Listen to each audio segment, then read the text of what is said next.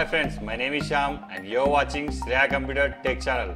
Friends, today is the good news for Sony Xperia users. Android Oreo 8.1 was released these users. So friends, if you want to feel the Oreo 8.1 real experience, then you should follow these steps. Before installing this ROM, we need to enable 3 steps. Enable developer option, unlock bootloader, and the third one, install TWRP. Let us our device boot into TWRP recovery mode by pressing volume up and down and power button simultaneously.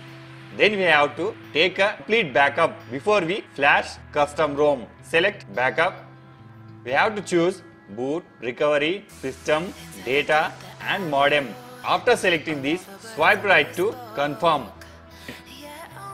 Press on back.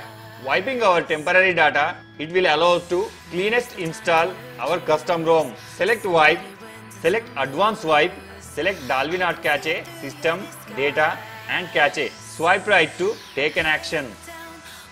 We need to go to here to install stock ROM. By pressing back, here you may find install. Select Oreo 8.1. Friends, here I provide a latest version custom ROM and G-apps which are suitable to your device. Please find in below description and you may download it. After selecting this Oreo 8.1 ROM, swipe right to install. Click on back option, select the G-apps. Friends, here I will choose the nano version of G-apps. The versions of suitable for this ROM, Pico, Aroma, Stock and Micro. After selecting these, swipe right to install. Before we proceed to reboot our system, we need to wipe a temporary data cache. Select the wipe cache and swipe right to wipe data.